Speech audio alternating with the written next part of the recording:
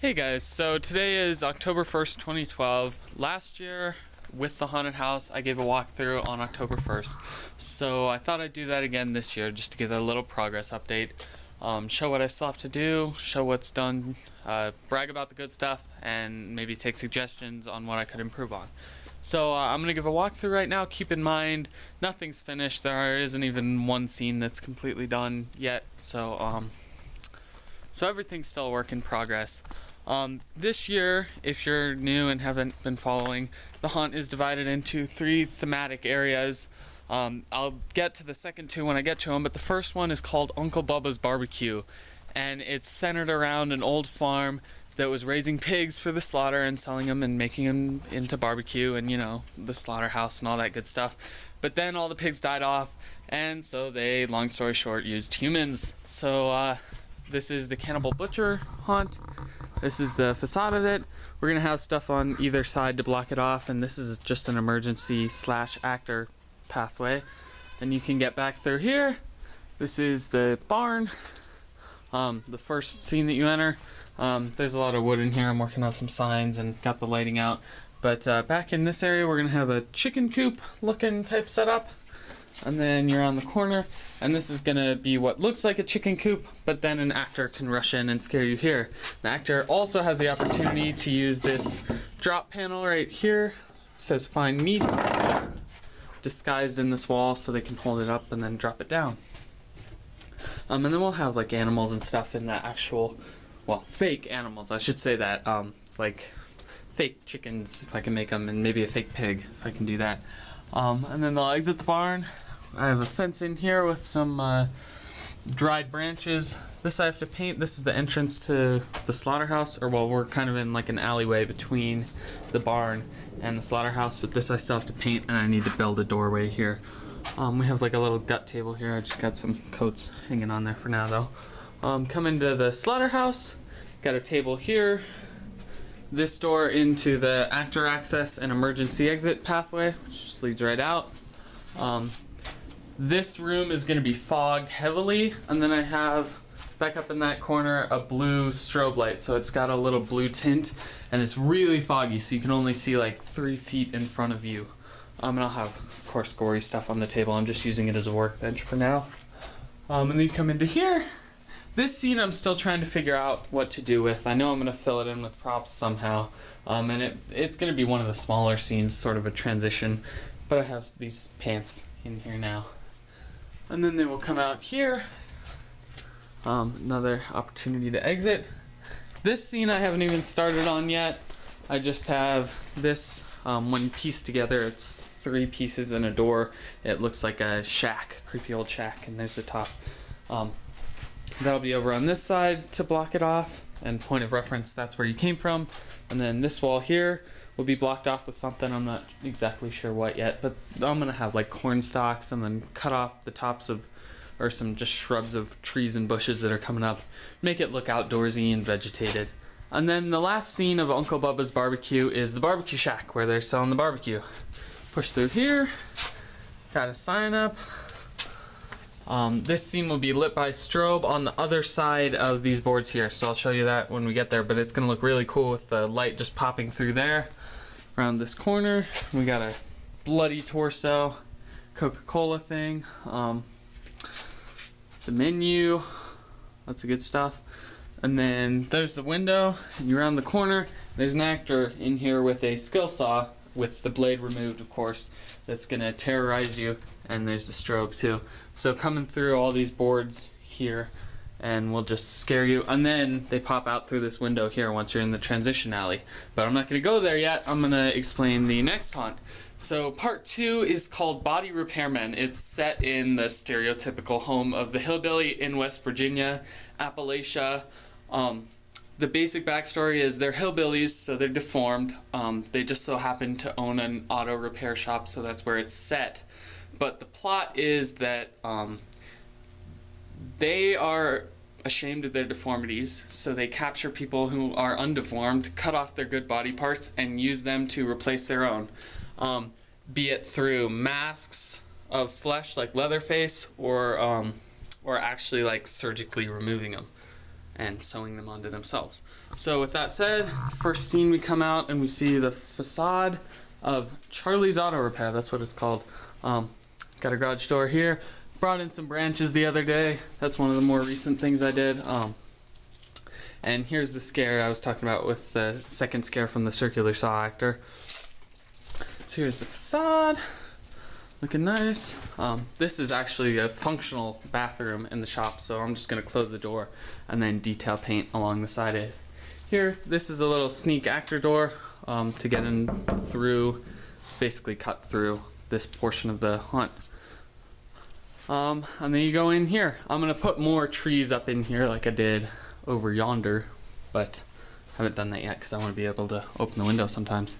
So the first scene in the actual repair shop, we have some shelves on the left, and then we got this cool looking guy over here, hard hat area, and then we have this fence. There's two sections. There's one here and then one back behind it, and they make a good rattle when you shake it.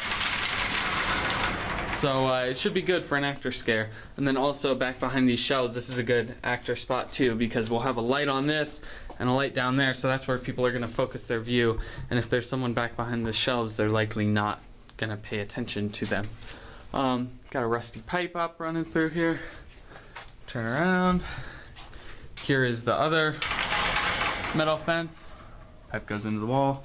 And then this, I haven't really fully organized the props yet, but I have a lot of props in here. Got this table, I'm just using it to store my paint for now, but that will be organized and looking creepy. Lots of nasty old stuff, old tools, a microwave. This is a homemade cabinet type deal with the drawers on it. It's supposed to look like it, but it's just a frame made out of wood. And then come through here, and this door may be open or closed, but if it's closed, you know, it has the slats on there, so we could put a light behind it and have it shining through and look real creepy. Push it open, and there's these pipes in the hallway. I need to add more, especially on this wall, but they're just PVC that we rubbed foam insulation on and then spray painted, so it's a nice cheap effect. Walk down. Back here, I will have a door that's painted the same color as this. It's just so I have it open so I can get to electrical to rig lighting and sound. So you come down here. There's this guy up here. I still need to put a mask on him and a light shining up there.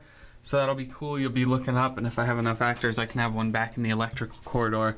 Just open the door and come out and scare you while you're looking up. Push through these flaps. It's a little dark in this scene, but essentially, here, that's a little better. All you need to know is there's this creepy old 70s-y fake wood paneling here. That's a better view. That I just distressed with white spray paint. And then there's this guy chilling here. I have a little spotlight on him now, but it ran out of battery, so I need to replace it. But when it was on, it cast a great shadow down that like it would hide an actor perfectly under the table. This thing come through here. That is the back of the garage door, so don't worry about that yet. This is another drop panel. Slides up. It's nice and hidden because it looks like just a shelf. And then it's rigged with just a gate latch, so the actor pulls it up and it drops down, and there can be an actor that scares. And then here's what I was talking about with the pipes. I haven't painted these yet, so it's just, you know, I just use the great stuff, foam insulation, smeared on there with gloves obviously, and then it dries up and looks pretty cool. In here there's a metal fence. Actor can be off to this side, and then this here is hopefully going to be the housing for what looks like the hood of a car that can have lights and horn come on and beep and scare you real good. So if I get that done, fingers crossed, it should be good, but it's one of the bigger projects for this year, so I'm not going to hold my breath on it. But this is the back side of the garage door. I just have an exclamation point painted on there now until I get it covered, because I'm going to put plywood over it. But for now there's screws sticking out on it, so I just want to remind myself to be careful. So from there you go into the third and final section of the haunt. It's called Unearthed into the Cellar.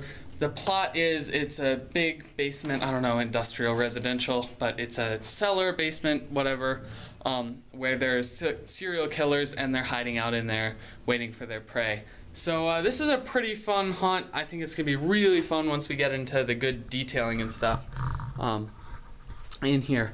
Now I have the same fake wood paneling that I used in the scene with the little guy on the table.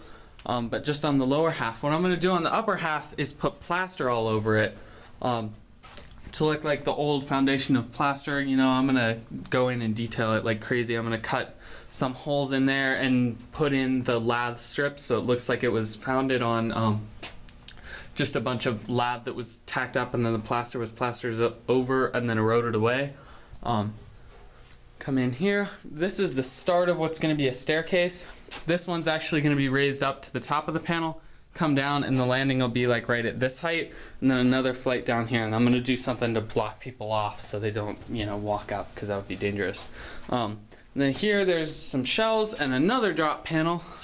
I can't show from this side too well. Can't get my hand any further up, but it'll look about the same color as it, and I might go in and detail it, but I don't think it's that big of a deal because there will be stuff on these shelves blocking people off. And that's a good loud one, so that's a really good scare. And that's just a gate latch too, as you can see. And then I'm probably gonna do like a small furnace or something over here, just because, you know, it's a basement, you gotta have a furnace. Down this hallway, this is the scene where the killer has supposedly set up like a makeshift bedroom, just because he has to stay somewhere. So this guy, I mean, it doesn't look that realistic, so I probably got to beef it out and stuff. So I'll get to that. Here, this is what I plan to head for with the lath strips, that it looks like the plaster was put over the lath. This is actually a drop panel mounted, it's like a bunch of lath mounted on a 2x2 frame that I just built like the standard drop panel. And an actor will get you from behind, and it'll be like lit from behind, so the light will be coming through. But that's why I'm doing it over there, so it doesn't look suspicious if there's only one. And then this is gonna look like a walk-through closet. Here's the drop panel that I just showed you with the shelves. It'll look like a walk-in closet, because, you know, they gotta keep clothes down there too. And then an actor can come out of there and get you. Walk through here. These were great creepy old shelves. I'm glad I found these. All this is pretty much just a workbench and storage now. I mean, I got some props sitting on there, but a lot of it's just storing stuff for now. And then this is a door into the actor access pathway for here, and it's actually a real door, so it looks nice. I'm gonna have fabric flaps coming across here. This is just, the black is in just to cover more holes like these. I still got to do. I got them cut, but I haven't mounted them in yet. And then I just put curtains up so it looks like a window. You know, in a basement, the window would be up high. And then this is like the creepy, demonic doll room, because, you know, they use the dolls to worship Satan or something creepy. I mean, it doesn't have to make that much sense. It's a freaking haunted house. So, got these guys started up on here. Lots of creepiness. Have more on this shelf, and then you push through here and you see the super bloody demon doll thing. His legs stapled there. Walk through here. This is the classic, you know, horror movie scenario where you're in the basement and there's this wood slats on either side. I'm gonna have light streaming through these slats and no light source in here, so the light looks like it's coming in. Maybe if I can get another fogger, I'll have it fogging in here a little bit. And I'm gonna build a doorway out of the slats into this next scene, so that's why this doesn't have slats yet. This is gonna be like a washroom in the basement. This is where the basement really turns to creepiness. I got a sink here. This is gonna be like a workbench, so raised up like 2 or 3 feet. All these walls I still gotta paint, so don't worry about that yet. And then you go into the cave, and this is essentially what's called monster mud, or, well, if you're a hunter, you probably know that, but for those who aren't hunters, this is monster mud. You just put up chicken wire, and then you dip burlap into a mixture of half paint, half drywall compound, put it up. I started on it, but it was my first time using it, so what I have to do is I probably have to put more wood framework back behind the chicken wire, because what I was doing was just nailing into that, and I don't have anywhere to nail in here. So that's what I gotta do before I finish this scene, at least. And then this is gonna be just an actor door, back to work the slat drop panel. And then the final scene, which I haven't set up walls yet for, is this is gonna be a sewer. So if you can imagine, this is like the plaster look. All these are going to be bricks. I'm going to have plaster going in between them so they look like real bricks. It's gonna look like an archway. There's gonna be lots of crazy archways. That's what these are for. It's just hard to, you know, explain when it's not built, but I can tell you it's gonna be a freaking amazing scene. Another skill saw, possibly an air hammer in there if I don't find anywhere else to use that. So yeah, I think that's it for now. Be sure to check back as we get closer to Halloween.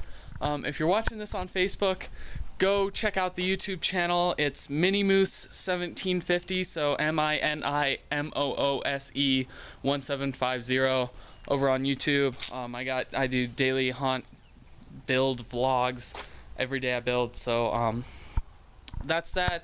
If you're watching this on YouTube, leave me a comment. Let me know, especially fellow haunters, let me know what's going on or what I could do to improve. I mean, you know what I'm saying.